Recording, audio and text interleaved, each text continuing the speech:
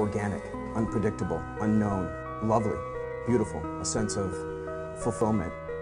This is part of the pleasures of life and not the chores of life.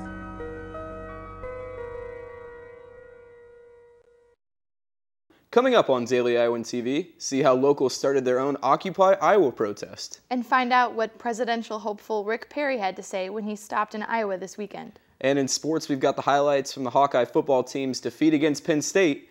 Daily Iowan TV starts now.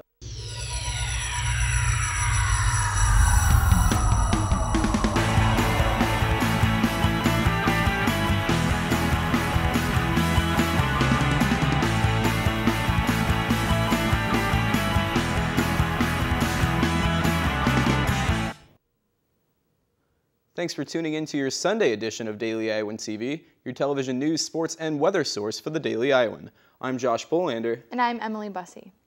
Hundreds of locals set up camp at College Green Park over the weekend for the ongoing Occupy Iowa protest. About 300 demonstrators occupied the park initially on Friday, and more than 50 people are still camped at the park today. The demonstration is only one of many similar movements taking place across the nation following the Occupy Wall Street protests in New York City. Iowa City area protesters said they are protesting the uneven distribution of wealth in the U.S., as well as what they see is a lack of democracy. This afternoon, protesters said they plan to stay at the park indefinitely and have started discussing winter survival plans. Iowa caucus contender Rick Perry stopped in Johnson County this weekend. The Texas Republican discussed immigration and job creation. Daily Iowan TV's Ryan Jones has more on the campaign visit. Big Hawkeye welcome to the couple from Lone Star. Rick Perry spoke to a sold-out room on Friday, outlining his blueprint for the country.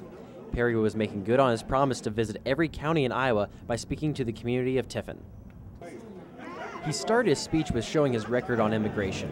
A bill to give illegal immigrants IDs was vetoed by Rick Perry under his term as governor. He also took a jab at Obama for his stance on immigration.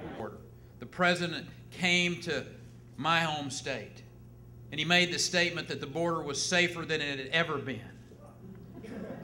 When I first heard that, I thought maybe he was on the Canadian border.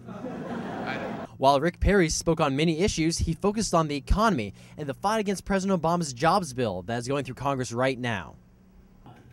The creation of jobs, getting this country back working again, that ought to be the #1 job of the President of the United States, day in and day out. Nothing else should be. The repeal of Obama's health care plan was a crowd favorite, receiving a standing ovation. On day one, when I walk into the Oval Office, I'm going to whip out probably a Sharpie, and I'm going to put my signature on one of the most onerous pieces of legislation, one of the most costly pieces of legislation, trying to take over 1/6 of the economy of this country and stand between you and your doctor, and that is Obamacare. Wipe out as much of it with this pen, with an executive order. Ryan Jones, Daily Iowan TV. Perry also visited 3 other Iowa towns over the weekend. A UI student government senator was arrested after he allegedly threatened his friend with a knife. According to police reports, 20-year-old Rashab Nath was horseplaying with a friend and using a knife as a sword at his Iowa Avenue apartment a little over a week ago. Nath then allegedly pushed his friend up against a sink, held the knife to his neck, and said he would kill him. Nath is accused of harassment and assault while displaying a dangerous weapon. And still more to come from Daily Iowan TV. See why some students rallied for diversity on campus. And in sports, we'll take a look back at the swimming team's inter-squad meet Saturday. Plus, see how the volleyball squad fared in their weekend showdown with the Hoosiers. All of this and more to come, but first, let's take a look at our local weather forecast from Daily Iowan TV's Mike Howell. Thanks, guys. After a beautiful and sunny weekend, it looks like we're in store for a small dip in the temperatures and some rain in our near future. Tomorrow, though, you should have a nice 63-degree sunny walk to your morning classes. Keeping the sunny skies in the afternoon, we will see the temps rise to 71. And Monday night, we'll see a clear night with temps in the lowered 60s.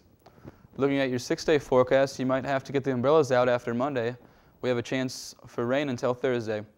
The weekend looks great, though, with sunny skies and temps in the lower 60s for this weekend's home football game on Saturday, and with a slight chance of rain on Sunday. That's your check of the weather. Back to you guys at the desk. Thanks, Mike. And police say a North Liberty Puncheros employee could face deportation after he allegedly provided a social security number that did not belong to him. Cruz Maximo Campos, 22, allegedly also wrote a false social security number on a Puncheros employment forms, as well as a false permanent alien card number. Maximo Campos is accused of tampering with records. In Iowa City, the Human Rights Commission has proposed a sanctuary city ordinance to the city council, hoping to create a safe haven for illegal immigrants. However, North Liberty city councilors told the Daily Iowan they have had no such discussions. Even though the UI campus is largely made up of white students, some here are pushing for more diversity. The group Bridging Global and Domestic Diversity is recruiting students for a program which teaches minorities how to be leaders on the UI campus.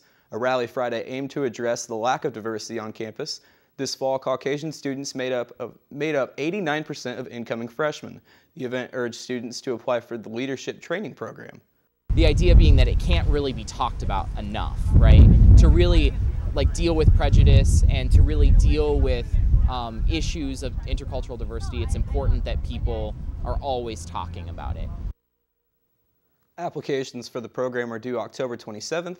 To learn more, you can visit the website at the bottom of your screen. And more than 60 UI Dance Marathon participants ran the Chicago Marathon this weekend. Since 2008, Dance Marathon members have run the Chicago Marathon to raise even more money for pediatric cancer. Earlier today, 61 UI runners ran the Chicago Marathon, and they say they raised over $50,000. Dance Marathon raises money annually to support pediatric cancer patients and their families. Last year, the group raised about $1.2 million. And now Daily Iowan TV Sports' Tyler Culver joins us at the desk for a look at Hawkeye sports. And Tyler, the Hawks took a step back this weekend. Yes, Josh. At times Saturday, Hawk fans had to wonder if Ken O'Keefe left his playbook on the plane. Coming off 2 weeks rest, Iowa looked pretty rusty Saturday in Happy Valley. Kirk Ferentz had won 8 of 9 against Joe Pa heading into the day. Many of those wins had come in odd fashion. That trend would continue in this one, but would it work in the Hawks' favor? Not here. Take another look at this play. The ball bounces off the referee, and it's a live ball and a Penn State first down. The Nittany Lions starting out lucky.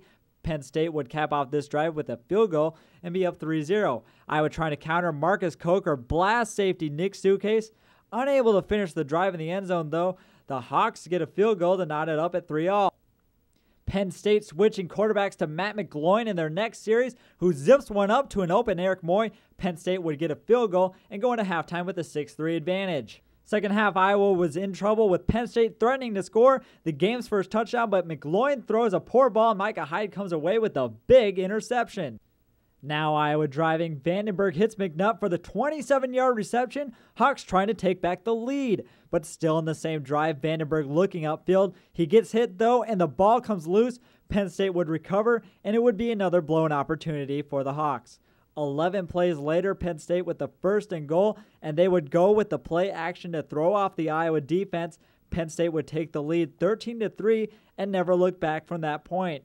Iowa falls now to 3-2 on the season and 0-1 after their Big Ten conference opener. The University of Iowa volleyball team went 1-1 this weekend in 2 tough matches at Carver Hawkeye Arena against Indiana and Purdue. The Hawks defeated Indiana in an exciting 5-set match on Friday. Freshman Alex Lavelle led the team with 16 kills, and sophomore Bethany Yeager grabbed 20 digs. After 6 ties, the Hawks clinched in the fifth and final set with a score of 15-13. Saturday night didn't bring as much success for the Hawks as they faced off against Purdue. The matches were all extremely close, ending 25-21 in the third and final set as the Boilermakers took the W. Despite the loss, Iowa head coach Sharon Digman was pleased with her team's effort. Once again, Bethany Yeager played while picking up 14 digs, and sophomore Rachel Bedell had 9 kills in just 16 attempts. The Hawks will now have a 3-game road stretch before returning back to Carver. The Hawkeyes return to Big Ten action Friday, October 14th in Minneapolis, facing the Minnesota Gophers at 7 p.m. And in 11 days, the men's and women's swim team will be opening up their season at Wisconsin. But this past Saturday, the team swam black versus gold. The 2 teams hosted their inter-squad meet with the coaches letting their captains select the teams. This is really just a fun meet. They're excited to race. We've been training hard since the beginning of school, but really this is just the beginning. Our real season starts here in about 10 days. We start our competition season at Real Dual Meet. So that's going to be exciting, but we got a lot of young people, a lot of work to do. For the upperclassmen, the annual meet serves as a fun atmosphere to swim against each other, but the meet also helps freshmen get a taste of collegiate competition. Our number one thing, especially for our freshmen, is get experience racing each other. I mean, we got a lot of good guys competition-wise. One freshman took advantage of the meet as Becky Stoughton broke an impressive 3 pool records on the day. Really good. It's definitely a confidence booster. Not expected, but I'm really excited about it. So. In a very close meet, the black and gold squad walked away with the win, with the final tally was 108-91. So a good weekend for the swim team, Josh. Not so much for the football team, but good to hear that the swim team's doing all right. Nope. Thanks, Tyler. And only with Daily Iowan TV can you get a sneak peek at Monday's pages of the Daily Iowan. Read about a UI grad student whose book about philosophy and the TV show Arrested Development is set to come out in December. Plus, read the Daily Iowan sports analysis of the Hawkeyes' loss to Penn State.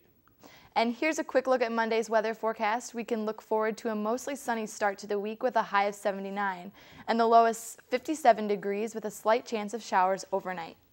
That's your latest update from Daily Iowan TV. You can tune in tomorrow at the same time or check us out anytime online at dailyiowan.com. Until next time, I'm Josh Bolander for Daily Iowan TV.